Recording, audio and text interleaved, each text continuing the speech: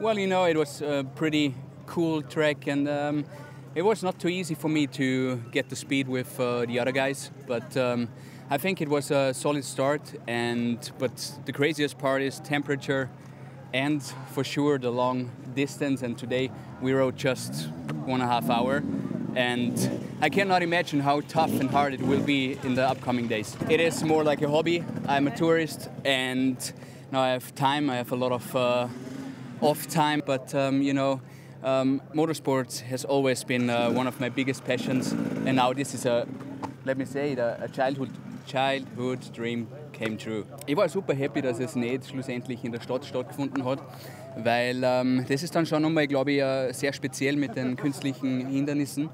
Und so heute, das war eine super Runde, ziemlich schnell aber, also schneller als wie gedacht und anstrengender als wie gedacht. Also ziemlich intensiv, und ja, das werden sehr harte Tage werden. Als erstes, weil natürlich der Erzberg abgesagt worden ist, und es ist eine super Vorbereitung für nächstes Jahr, und weil es eigentlich ein Kindheitstraum ist. Ich habe nur nicht geglaubt, dass ich heuer schon mitfahre, weil es einfach schon eine riesengroße Herausforderung ist.